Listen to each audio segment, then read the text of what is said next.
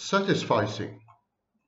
Satisficing is a concept borrowed from decision-making theory in management and business studies. Satisficing is when you prefer the barely acceptable, the minimally satisfactory. You know, the bare bones, when you accept the little that life has to offer you, when you don't aspire for more, when you are not ambitious, when you don't aim high. This is satisficing, not satisfying, satisficing. Not the optimal outcome, not the maximal outcome, actually the minimal satisfactory outcome. How can I explain it to you? If you are a satisficer, you're going to date me. If you are an optimizer, you're going to date Richard Grannon. And if you're a maximizer, you're going to date only tall guys with orange hair. Did you get this? Right. There's a difference between satisficing, maximizing, and optimizing, and it is intimately linked to narcissistic and psychopathic behavior, as you shall see if you survive this video. The principle of satisficing was discovered by Nobel Prize-winning economist and management theorist Herbert Simon. Herbert Simon designed systems and methods to help guide decision-making. He invented cognitive heuristics, cognitive rules of thumb that managers can use. And he came up with the idea of bounded rationality. You see, before Herbert Simon, there was the perception in various schools of economics that people are rational economic agents. They didn't have any education in psychology, but Simon was also a psychologist. A little like me, psychologist and economist.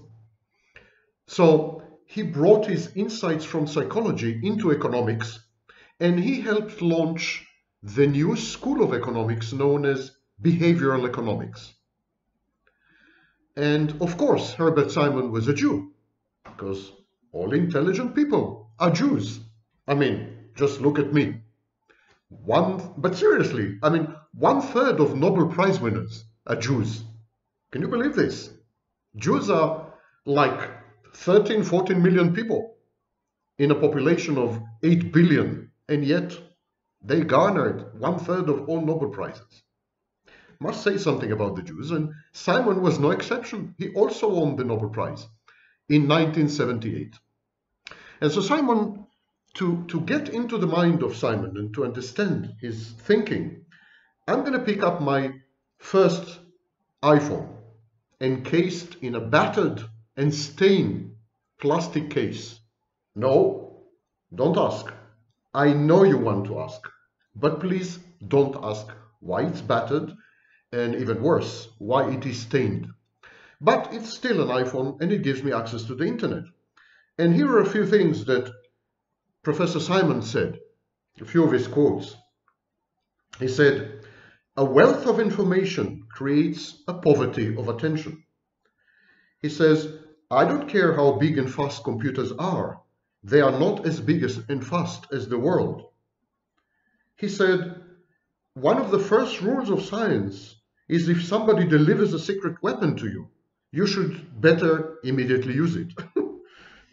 And he said, "The world is vast, beautiful, and fascinating, even awe-inspiring, but it is impersonal. The world demands nothing of me and allows me to demand nothing of the world."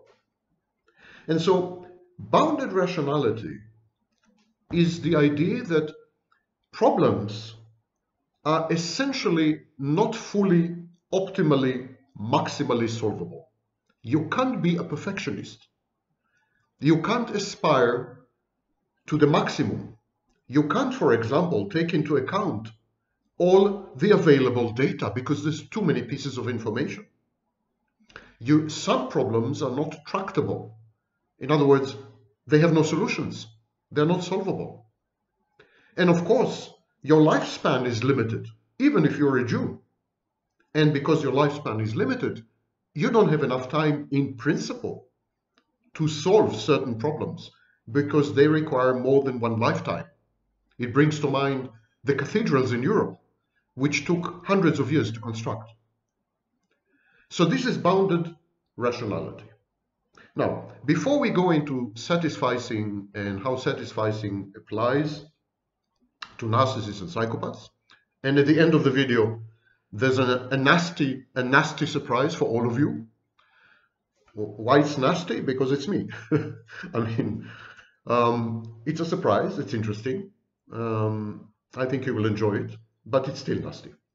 So before we go into the psychology of satisfying, I've been receiving an avalanche of seriously bizarre questions, like, are you really a doctor? Do you have a PhD or an MD? Is your doctorate from a diploma mill? And so on and so forth. Well, I have a real doctorate from a real university, and it's easy to substantiate because all you have to do is head over to the website of the Library of Congress and type Vaknin time. Vaknin is my name, time is my game. Vaknin time, and you will see my doctoral dissertation, Time Asymmetry Revisited. And then I've received an avalanche, literally, of questions. Are you really a professor? I mean, is this for real? Are you? Oh, yes, I am a professor. I'm a professor of psychology. I've been a professor of psychology for well over 4 or 5 years, I think, in Southern Federal University in Rostov-on-Don. I'm also a professor of finance and a professor of psychology in the outreach program of CIAS. It's called CIAPS, CIAPS. All you have to do is type CIAPS Vaknin, and you will see that I'm a member of the faculty. And I have now been approached to be the rector of Metropolitan University, the British University, Metropolitan University in the Balkans.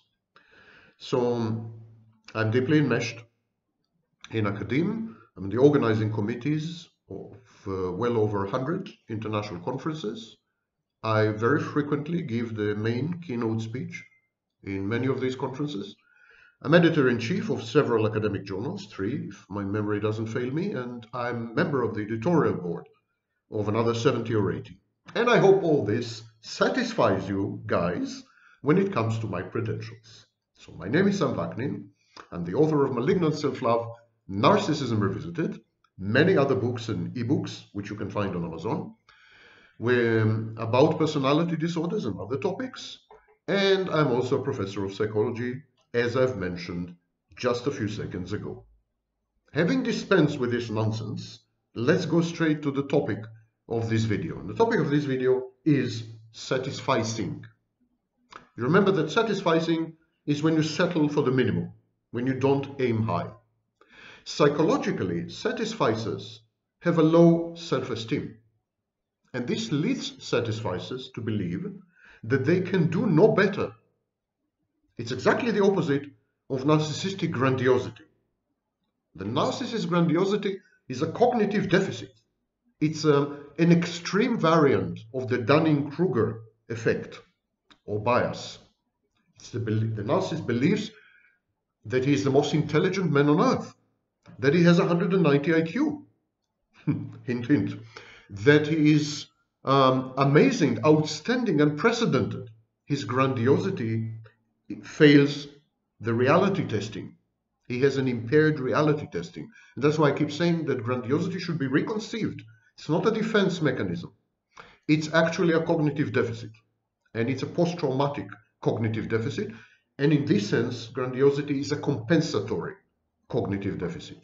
We very often compensate for life's adversity and for various traumas and pain. We compensate by retreating, by withdrawing into fantasy, because reality is too much for us.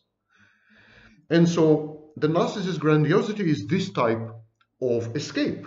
The narcissist flees the scene into his own mind, where he is godlike. Satisficers are exactly the opposite. They have low self-esteem and self-confidence. And they say to themselves, well, that's probably the best I can get. I'd better settle for it. Because if I don't settle for this, I am unlikely to settle to get any better offer or any better deal. That's the best deal I'm going to get. Now here's an example of a satisficer. She dates me, and that's Minnie, of course. She has a very low self-esteem, but very high Java level.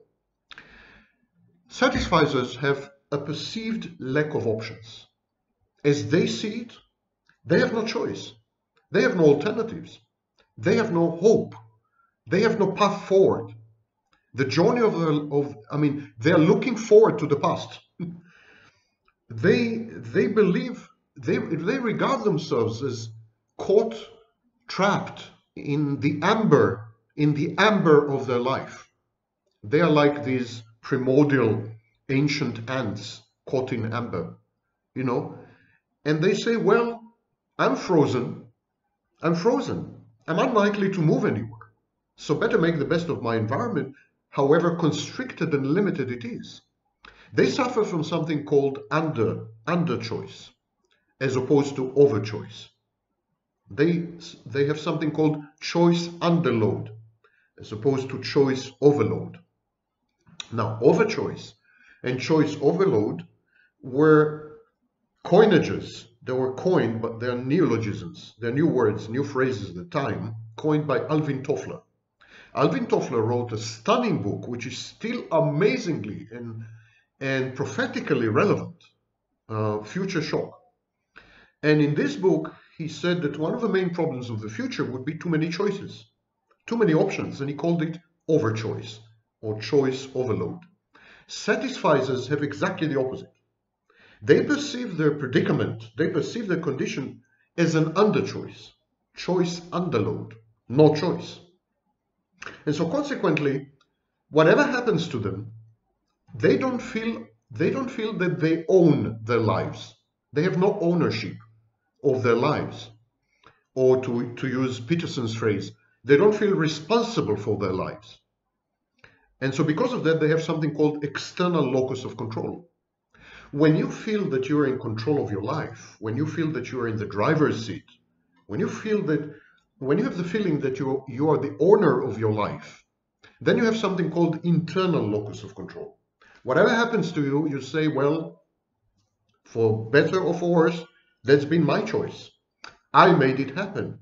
It was my decision. It came from me. That's an internal locus of control.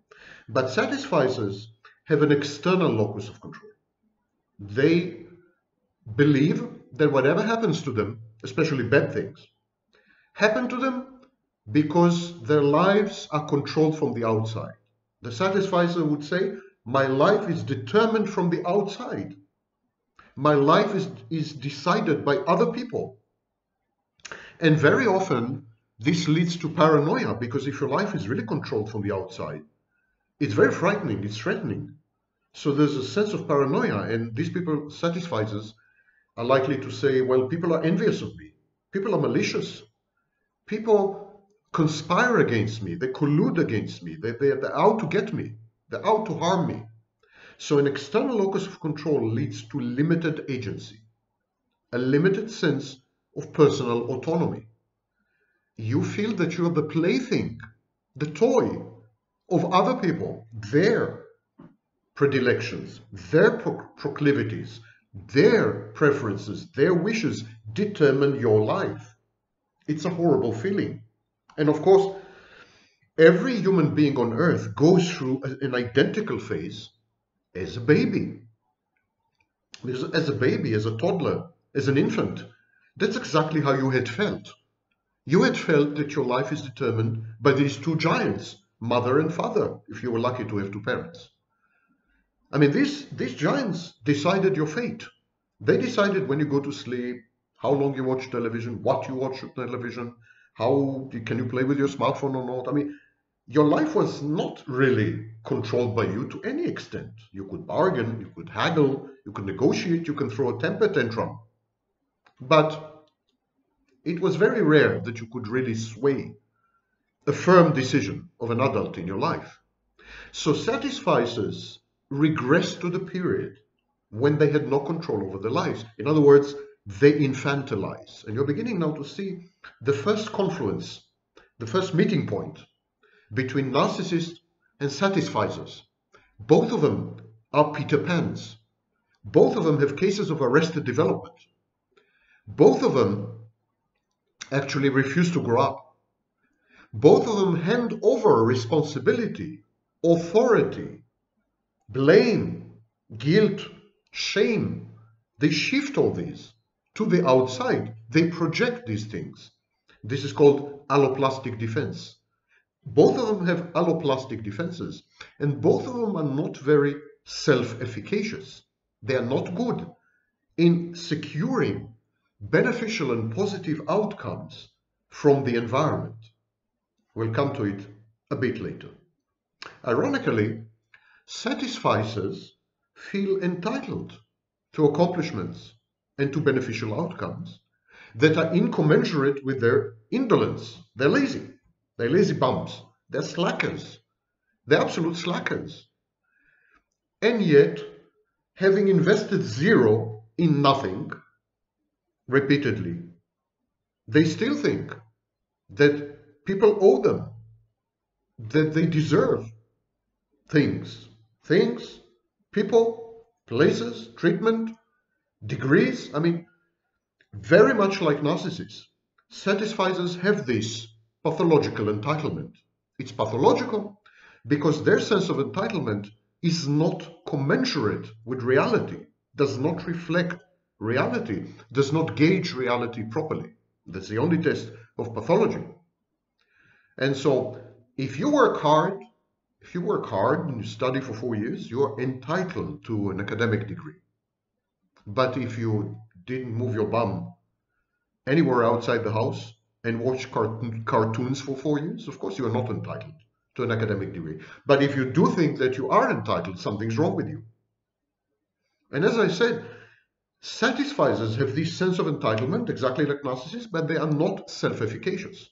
Many narcissists are actually self-efficacious. Many narcissists are very good, and not to mention psychopaths, are very good at manipulating their environment, grooming, love bombing, deceiving, manipulating in a way that people and circumstances cooperate, collaborate in handing to the narcissist positive outcomes, beneficial outcomes, benefits. So narcissists, at least in the short term, because in the long term it never works, but in the short term, narcissists are optimizers and even I would say maximizers. They are not satisficers.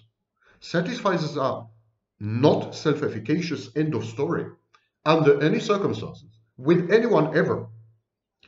They lack ambition. They fail in everything. They're the perennial and quintessential losers, the Trump losers. Yeah, they are the ones who get fired, like you are fired. So they're the incels, involuntary celibates. Peterson alludes to that in his book. They are the defeated, broken, damaged, zero loser carpet doormats.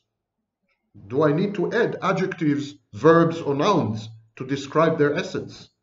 They have no essence, in effect. And they lack ambition, and they lack the will to invest.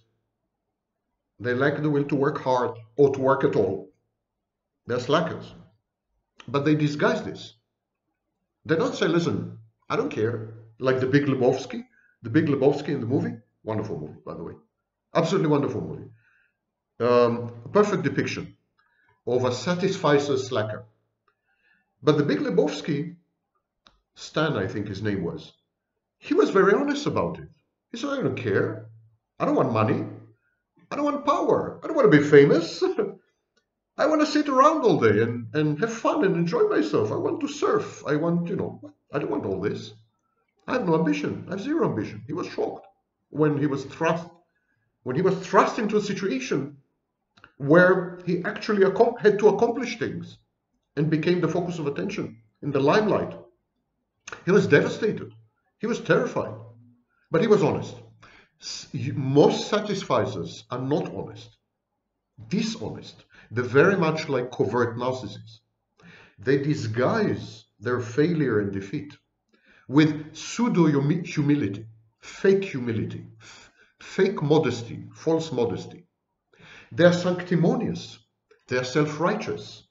They attain the higher moral ground. They're the ones who preach and hector, while they commit numerous felonies, offenses against morality. They are the ones who are likely to preach about morality to everyone who would listen and to many who would not listen.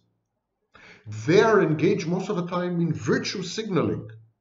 Virtue signaling. They convert their indolence, laziness, they convert this into a virtue.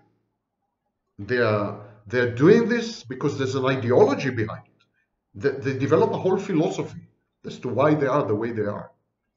And satisficers perceive social reality and also their internal psychodynamics as random, arbitrary, meaningless. Like, they don't really believe that there are social rules and conventions and mores that people follow. They think it's a matter of convenience. Also, they regard whatever is happening inside them, their internal processes, as they experience them. They feel that these processes are coming out of nowhere. They're not provoked or triggered by anything. It's total chaos. It's like a kaleidoscope, like a random explosion. This satisficer is an improvised explosive device. And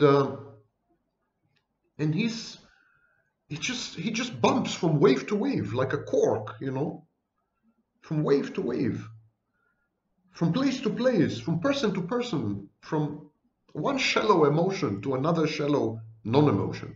There's no depth, no direction, no nothing. There's nothing. The satisficer is an expert at nothingness. But nothingness not in the good sense. Nothingness not in the sense of subduing and controlling impulses, which are essentially selfish and falsify reality. But nothingness in the sense that you actually take advantage of events, predicaments, circumstances, other people's distress, so satisfiers lack empathy. And also you leverage your internal environment, but you do all this to achieve nothing. You do all this merely to subsist. It's not even to exist, it's to subsist. It's very animalistic in a way. It's cattle, like being cattle, like being, I don't know, a cow. I've just insulted numerous cows. It's what Harvey Cleckley called the rejection of life in his masterpiece, The Mask of Sanity. It's what Peterson calls anti-humanity in the 12 Rules of Life. It's simply absconding and avoiding and evading and abrogating and abdicating. It's not a movement towards, it's a movement away. It's an extreme form of existential withdrawal. It's not even experiencing angst or anxiety, or it's just not experiencing as an art form. And consequently, satisficers lack commitment. They are commitment phobes. They never commit. They never commit to a relationship. They never have a family. They never open a business. They never learn anything. They never specialize. They acquire no skills. And when they are talented, and many of them are talented, these talents go to waste. They not only lack commitment, but they lack cathexis. They are unable to emotionally invest in anything or in anyone. And the reason is that they do not experience emotions. They're emotionally numb. They're emotionally dead. And again, there is a point of confluence between satisficers and narcissists, because both of them experience where emotions should be. Both of them experience a wasteland, an emptiness, a void. Similar experience is often described by people suffering from borderline personality disorder. They also describe a core of emptiness. And Otto Kernberg said in the 70s that under every narcissist you can find a borderline structure. And he was referring actually to this existential emptiness, or shall I say, non-existing existential emptiness. It's like having a black hole at your core.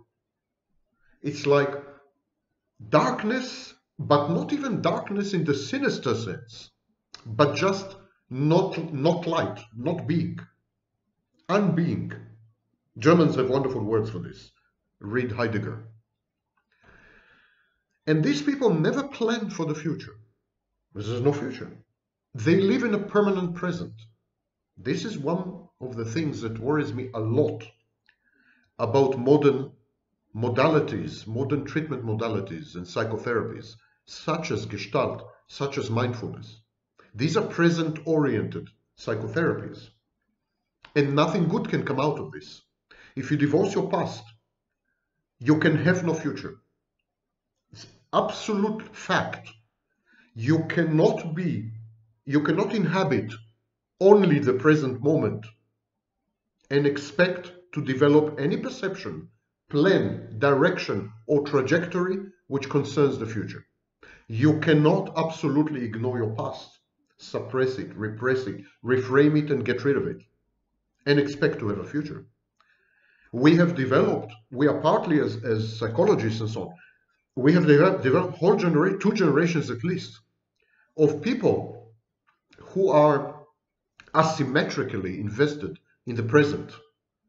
People without a history, people without lessons and learning, people who maximize a carpe diem mentality without even the pleasure and the joys of the Stoics or the hedonists in ancient Greece and Rome, ancient Rome and Greece. It's not a jubilant, joyous, vociferous, lascivious explosion of emotions and sexuality and drive and libido and life force and eros. It's not. It's languid. It's dead. It's void. It's empty. It's dark. It's cobwebbed. This is the inner landscape of many, many members of the last two generations. These people are satisficers. They maintain inordinately low standards and values. And not only are these standards and values low, they're expediently reversed, compromised, or abandoned altogether depending on the circumstances, depending on the company you find yourself in, depending on your sudden urges and drives, depending on your impulses. You flick your thumbs and you have new standards and new values. Yesterday you believed in something, today you believe in the opposite. Yesterday you believed that it's wrong to cheat on your loved one, and today you think it's actually not such a big deal because you're faced with a very attractive potential sexual partner for the night. Yesterday you thought it was wrong to steal, and today you convince yourself that what you're doing is not really stealing. Yesterday you said to yourself, I will never associate with this kind of person. And today you associate exactly with this kind of person. Why? Because there's some benefit, short-term benefit. He's offering you free drinks. The expediency, the facile, the smoothness, the seamlessness of the transitions between values and standards is shocking, and it's indicative of an identity diffusion, an identity disturbance in many members of these generations, and definitely among satisficers. And identity diffusion and disturbance is one of the diagnostic criteria of borderline personality disorder. We could therefore say that big chunks of the youth of today, people born after 1995, are actually borderline They have strong borderline features. Satisficers are subject to magical thinking. I think, therefore it is. And of course they fall prey, they're brain dead, and they fall prey to all kinds of gurus, public intellectuals, coaches, mystics and yogis who convince them, you can manifest what you want. Just think about it, it will happen. The secret, law of attraction. I think, therefore it is. Sick, counterfactual, idiotic, nonsensical. Pathology. It's a sickness. In its paranoid form, it leads to conspiracy theories. In its more benign form, it leads to enormous waste of resources, because rest assured, all these well-meaning, of course, coaches and mystics and yogis and so on, they take your money. They take your money. They capitalize. They capitalize on your satisficing. You don't want to work too hard. You feel entitled. So maybe just by thinking things will happen, the universe will rearrange itself, cater to your needs. And this leads also to magical immunity. My actions or my inaction, my commissions or my omissions have no real life consequences for me or for others. There's a very thin line between magical immunity and lack of empathy, disempathy. Because if you believe that your actions or inaction are not going to affect you, you're not going to pay any price for doing something or not doing something. But also you believe that others will not pay any meaningful price, then the devil may care, you're going to do whatever you want to do. And you will not care about hurting people, including your alleged, ostensible nearest and dearest. You will not be able to develop real intimacy, because real intimacy is exposure to vulnerability. It's compassion. It's the wish to not hurt as a major motive. And so magical thinking and magical immunity, they're part of a larger suite of essentially psychopathic traits. Because satisficers are impulsive. They see no reason to curb their impulses. They're defiant. They're reckless. They seek novelty. They seek risks. They are adrenaline junkies. They put thrill above everything else. Their existence is so flatlined, they are brain dead and heart dead. Their hearts are dead. They're soulless. They're zombies. So they need electrical jolts to come alive, like the famous frogs in biology experiments. To move their extremities, they need to be jolted, electrocuted. They need their brains fried. Mental illness such as depression, anxiety, mood, and personality disorders, they're very common among satisficers. Strangely, slackers and satisficers are also more content than other personality types with the outcomes of the decisions they've made. So here we see an example of resolution of cognitive dissonance, pathological resolution of cognitive dissonance, denial, reframing of reality in counterfactual ways, non-factual ways. The satisficer's outcomes are abysmal. They are minimal, they're zero, they're nothing. These people amount to nothing. They die nothing. They are losers. They're zeros. They're non-entities. And yet, exactly like narcissists, they would tell you that they're happy. They've made the best possible decisions. You should actually emulate and imitate them because they live happily. They are not part of the rat race. They don't conform. They're independent. They're autonomous. You should admire them. I want to read to you, to end this video, I want to read to you the credo, the belief, the set of beliefs and tenets and principles of the typical narcissistic satisficer. All narcissists essentially are satisficers. Never mind how much their ambition, how high their ambition is, never mind how much they're willing to invest and so on. Essentially, they settle for what they can get.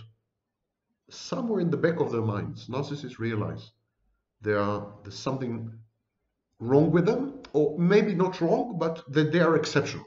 They're outliers. They're not typical. And they fully expect to pay a price for this. So they can't delay gratification.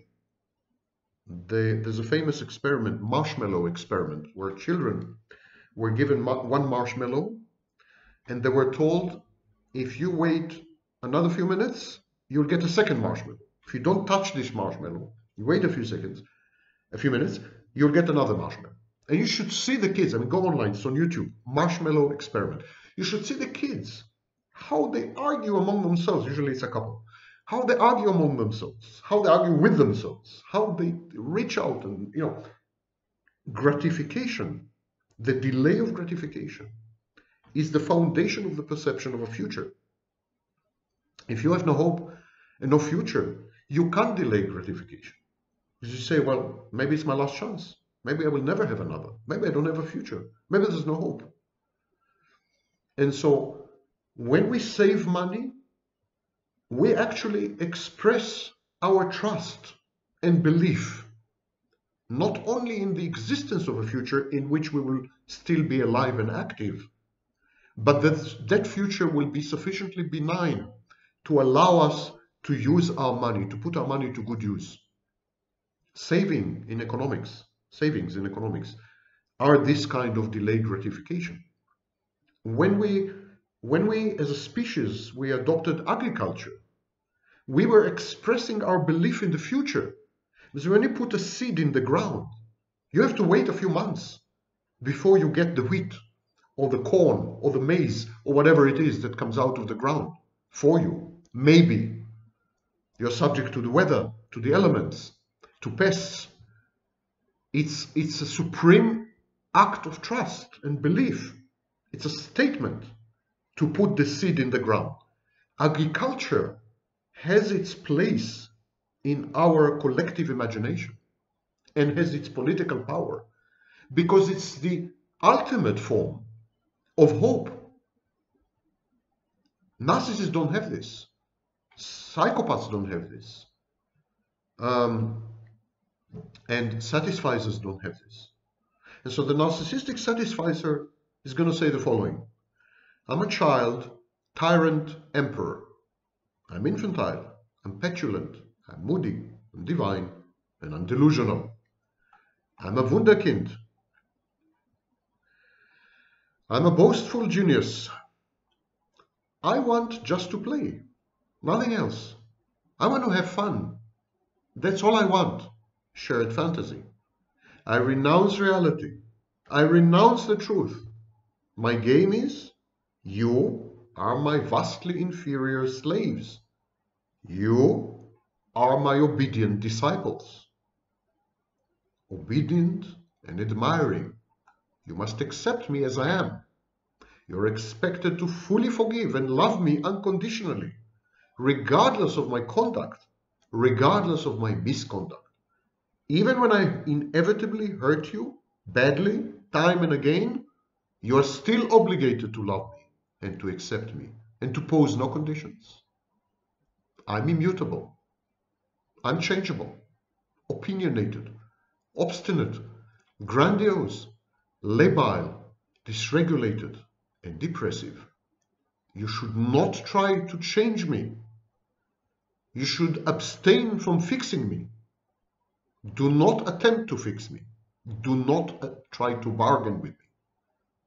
You're not my equals, and you don't have these powers. You can play only with me, unless and until I let you play with others, when you're no longer my playmates, just my servants. I'm entitled to take anything I want from you. I can do to you and to your loved ones, and I can do with you and with your loved ones anything I wish, anything I want to. You have no right to protest, to decline, to resist my demands. You are my property, my chattel, to dispose of and to do with as I please. So you must obey my wishes. And you must do so unthinkingly, promptly, never disagree with me. And you should even please me with your agony if this is what I like, being a sadist. You have no right to expect or to demand anything from me. If I give you anything, it's because I choose to. I'm magnanimous, good-hearted. I give only what I decide to give, and usually only as little of my time, attention, knowledge, and money as is absolutely necessary to keep you hooked, to keep you around as my playmates. And only I decide. Only I decide generally. But only I decide which game we play. And which game we play is based on how capriciously bored I am, how thrilled I am with you or with the circumstances. At any given period, sometimes I'm bored, sometimes I'm aroused, sometimes I'm excited, and this, and only this, determines which game we play. And if you're not fit to play my game, I lose all interest in you instantly. I devalue you and discard you. Sometimes it takes seconds. If you refuse to play my game exactly how and precisely when I want it, or if you make any demands whatsoever, I walk. I walk away and I look for a new playmate. So you see, it's simple really. And you know what? It works. I've had no reason to regret any of this over the decades of my life. Compared to the overwhelming vast majority of humanity, I'm in a good place. I've spent the time allotted to me on this earth precisely as I had wanted to. And how did I want it to? It's my way or the highway. The door is over there. Au revoir.